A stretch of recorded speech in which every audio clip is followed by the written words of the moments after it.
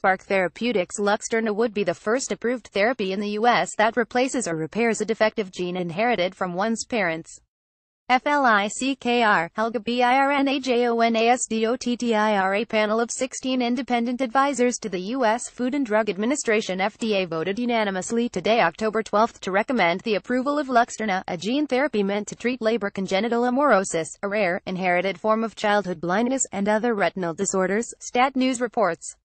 If the agency agrees with the panel's recommendation, Luxturna would be the first gene therapy aimed at correcting a congenital defect approved in the U.S. The therapy, developed by Philadelphia-based Spark Therapeutics, is injected directly into the eye in a one-time treatment.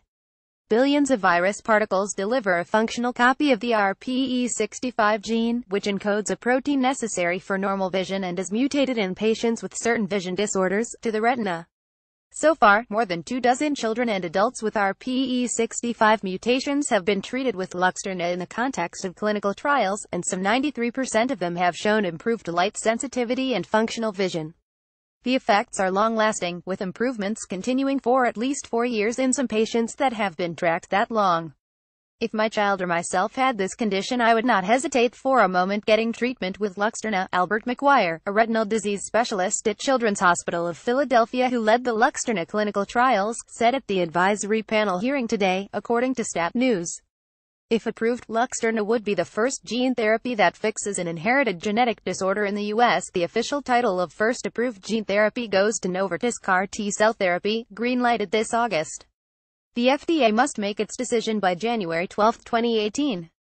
This is what I believe medicine is going to be like for the next 20, 30, if not 50 years, Spark CEO Jeff Marazzo tells MIT Technology Review of these types of gene therapies.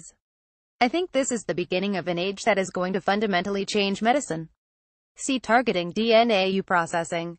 Combine transcription and genome data from multiple tissues in hundreds of human donors reveal links between genotype and gene expression across the body.